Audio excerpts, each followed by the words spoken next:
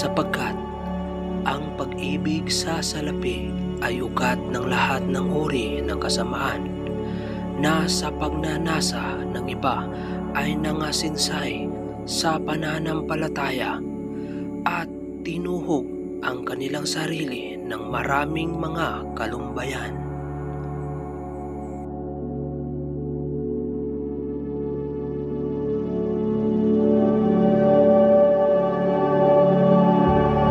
Alpha and Omega, the beginning and the end, ang simula at ang wakas.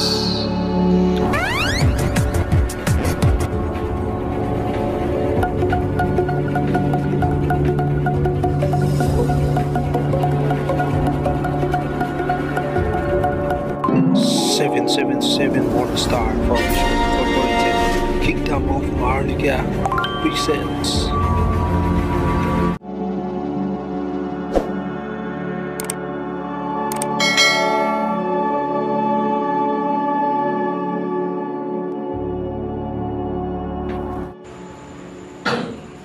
Good day, fellow Maharlikans, Alpha and Omega.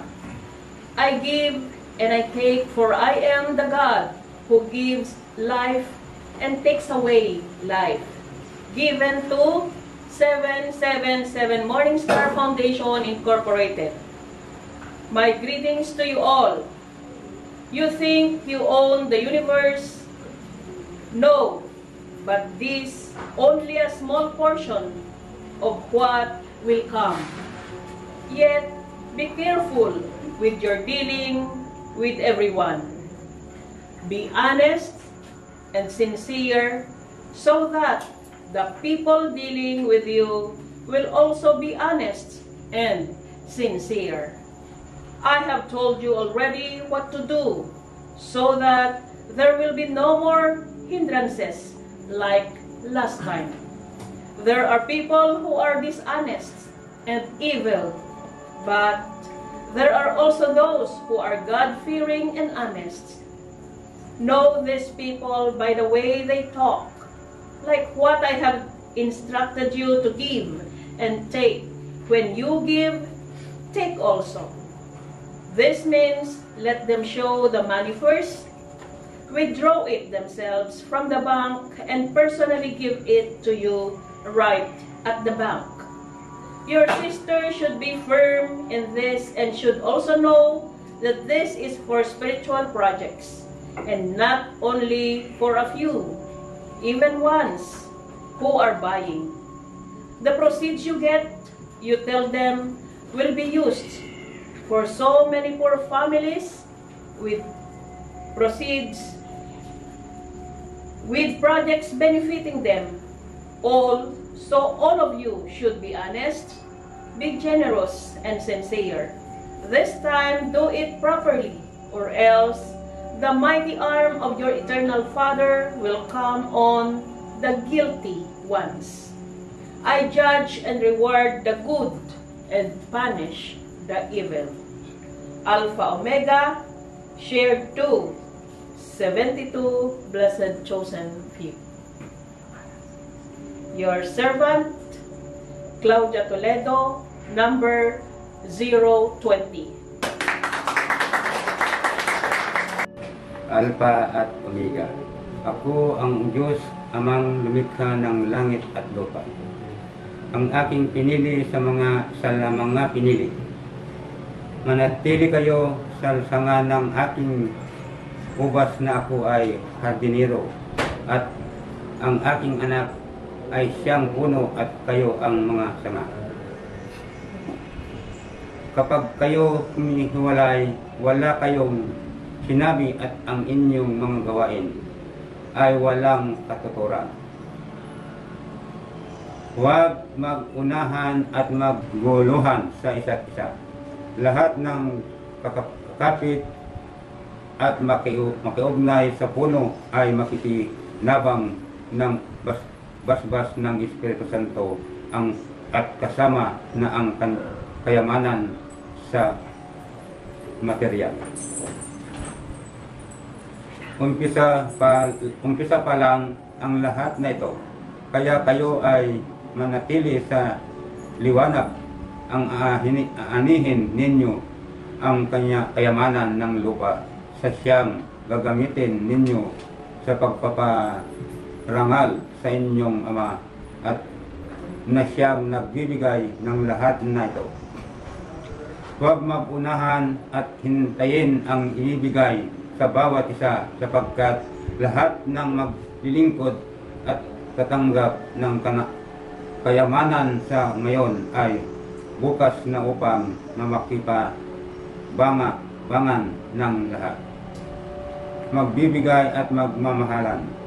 Ang unawa at ang huli. Gibinto 72 es Yosenpio. Binansyo kayo nito. Number is 62.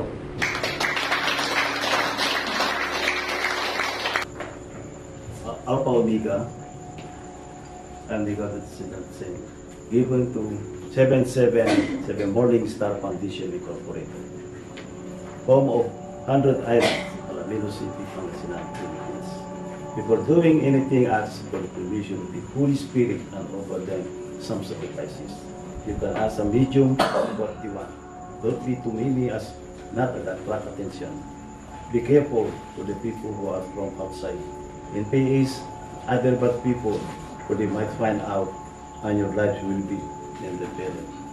Ask for the clearance and blessing from above.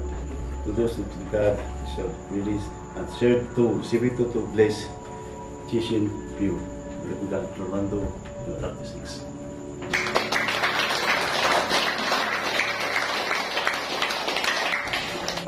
Alpha and Omega. I am your Lord God, Almighty, the source of all in the universe. Given to 777 Star Foundation Incorporated. Whatever I give to all you, use it for your own good and for the glory of God. I have always covered my wealth with diamonds and stone. These are some of my symbols. You will board a spot when you let your brother hold. You locate the wealth is scattered into small places with the boundary of land owned by some families. Ask for the permission and give them what is due, them so that everything will be small. Never put one over the other. What I mean, don't be avaricious and keep everything to yourself. The more you share, the more your blessing will come back to you. Be careful, for there are lots of spirit, mostly black, guarding the wealth. There is plenty of gold bars, a few pieces of precious stone. Be careful for the mountains, might landslide or cave in. Do this during summer or dry season, when there's not much water. Share to 72 Blaze Chosen Few, your servant, Wilbur De Vera, number 57.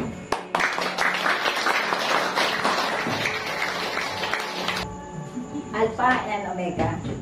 I am the God of Abraham, the God of Jacob, and the God of David. I, too, am your God. I am your Creator, who made the heaven and earth and all of it.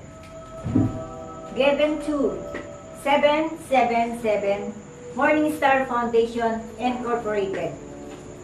To all creators in this universe, if a man doesn't stop destroying life, both nominate and unnominate, then I, your Lord God Creator, will have to put a stop to this and great leaders of the world abusing the gift, and I have given man. No one has the right to destroy life, them nominate or not. Your co-creator like the animals, plants, and others being both seen and unseen.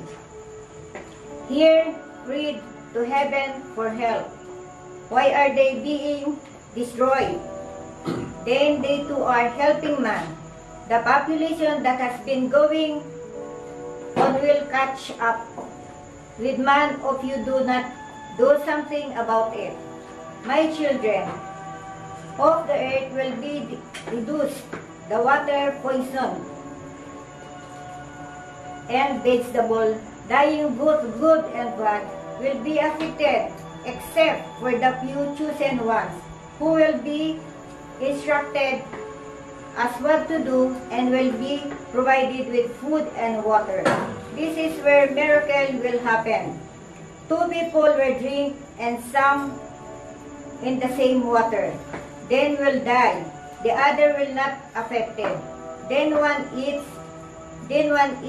and dies, and the other eats and lives. It is already happening in some parts of the world. Even in the great nation shall not be spared. Not even in advanced technologies will help. I will be your faith in your Lord God Almighty. Who will be able to help you? Time is running out, but who are doing my will? Time is in their favor. I love you all of your good, but the just and good will be rewarded, and evil punished. The great leaders who have more opportunities in advance and misuse them will be punished more severely. For more were given to them, but they misused them.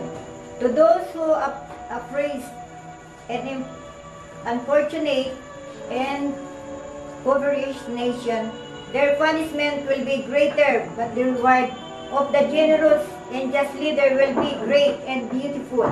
This I am telling you now, so you'll know when the time comes it all.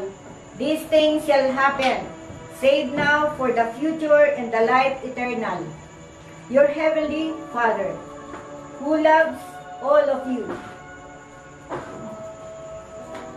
777Morning Foundation Incorporated, Tribal King of Kings, Shared 2, 72, Blessed Chosen Few. Your servant, Mirna R. Reynoso. My number is 057. Thank you. Alpha and Omega. I am the creator of heaven and earth, below the earth, both seen and unseen. Given to 777 Morning Star Foundation Incorporated. I'm your Holy Father, Godfather, the Father of Abraham, Jacob, and David, and your Father too. I am telling you again, change your ways and repent, for the end is near. Who to those who don't believe, but you, my children, are fortunate. To you are still warm and given all the chances to repent and ask forgiveness from your Father the Almighty, who is talking to you now through this message. Lucky are you all who have a chance to listen and hear the words, for our love and chosen by you, Heavenly Father, who loves you all. The happenings now are all being fulfilled as stated in the Revelations, and all of these things shall come to pass. So change your evil ways and return to your Heavenly Father before it is too late. All what I have given you and told you are nothing if you don't pay attention to your souls, for whatever this is and you have here on earth will turn to nothing, even your bodies, and only what good you have done are only the wealth you can bring with you. So harvest your 9 fruits of the Holy Spirit and His gift, 3 theological virtues to make you more Christ-like and God-like. My children, the disasters that are coming are your own making. The bloodshed is going to come is all men's fault. But if you stay on the side of your Father in heaven, then you'll be free from all these calamities and punishment. Go to the sacraments and go to the Mass. Love your enemies and forgive them, but all forget whatever they have done to you, for your Father sees all you do, even animals thought and feelings are not hidden from the eyes of your Creator. Pray and make sacrifices. Atone for your sins and your brother's sins, and embrace each other. Help each other and prepare for the choice that is coming. Your armaments are with you. Your goodness, love, and all the virtues are your armors and shield against all the calamities, disasters, and chores. Fast and sacrifice like your forefather did, and your be spared. Men hasten too much, and they have sold their souls to the devil. To worldly things rather than to heavenly, godly things. There is little times for also hurry and don't tarry. Prepare for the great deluge. I love you all. Your loving Father who loves and cares for you all. I am your just Father. I punish the bad and reward the good. Shared to 72, blessed chosen few. My number 056. Your servant, I'm Prilita R. Peralta.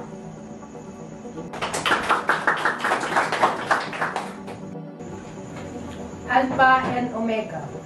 I am your Creator who made all of you. I am the God of love, mercy, understanding, and forgiveness. But I am also the God of justice, fairness, and equality. I have created the world, the universe, heaven and earth, and all being, seen and unseen. I am the same who will take all this away. Believe, for have spoken. The kingdom of God is at hand. Go forth and preach the gospel of your Lord, your God, Almighty, the author of this letter.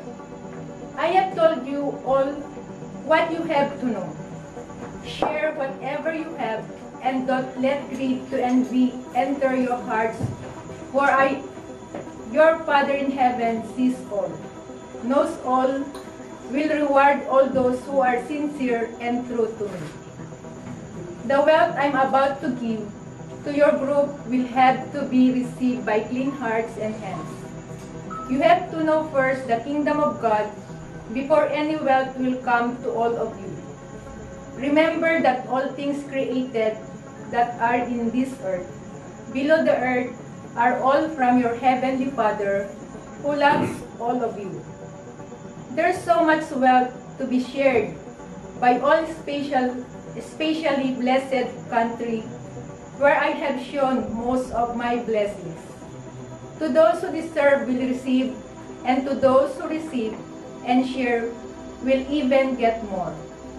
But to those who think only of themselves will receive too, but afterwards they will get nothing even. Their rewards in heaven will not be given to them.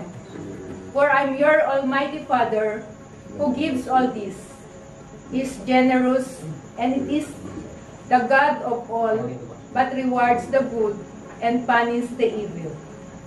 I am love, and so you, my children, should also radiate and give love to one another as your Father does.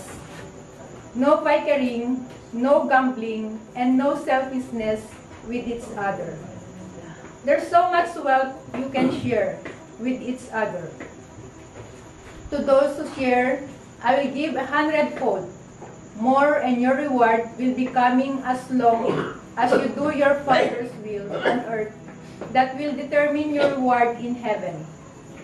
Do as I have told you, and nothing wrong will happen to each and every one of you. Love one another, don't judge each other, for I alone, your God, judges each and every one of you. As you give and as you love, so shall receive, and so shall I, your Almighty God, love you too. Do all things and everything will come to you as your heavenly Father sees best for all of you. Do as your Father has told you all, each and every one of you, and everything will come to you. The needs and blessing and its needs, for I, your needs and wants are. Continue what you have learned, loving one another, forgiving not only once or twice, but 100 times, loving and sharing with each other the blessing I have shown in you all, and will still shine upon your group. To those who will, my will and obey all I have told you, my love and blessing will be showered, and the reward will come as you have loved them. Believe, for I am your God, who has no beginning and no end. I am who I am. Shared to 72 blessed chosen few, your servant Geraldine B. Sagsagat, number 04. Thank you.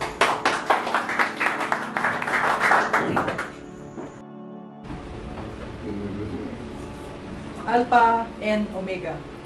I am the great judge and rewarder, given to 777 Morning Star Foundation Incorporated. To all of you, you have noticed me of your hand up in this mission, but others at loss.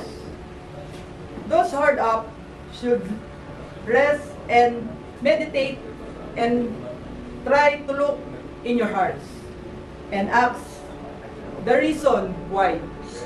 You'll know those who are not hard up but sure at peace. Continue and be more virtuous, for this is a sign that you are the chosen ones to do the job. I am not saying that you are poor, but only you are better than them. The rest, and you are more virtuous and holy. Increase, but not diminish, your faith in your wholeness, so that you'll succeed in your mission. Your Father, who rewards the good and punishes the evil. Alpha and Omega. Shared 2. I'm one of the 72 blessed chosen few. Julieta E. Parongao, number 21.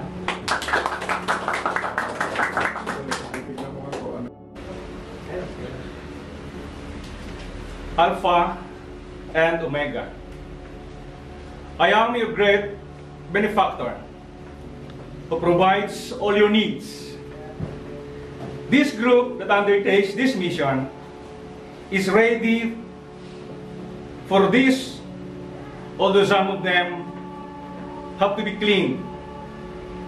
Some warrior brothers have been instructed to select a few to undertake this very sensitive job, for the enemy is enormous. And when you have been to do and protected with your clean hearts, thoughts, and without any bad intentions, I have told him, who take with him, for you will be judged. Since all instructions come from me, these are the following. Don't bicker and complain, for you are instructed and told the things, specific and general instructions. Your brother is hard up more, so some of you are complaining and suspecting that he is not doing anything not to your liking. He cannot do just what he wants, for he come to me for instruction. And all his moves, even the smallest, if he is not sure, help him and have confidence in each other.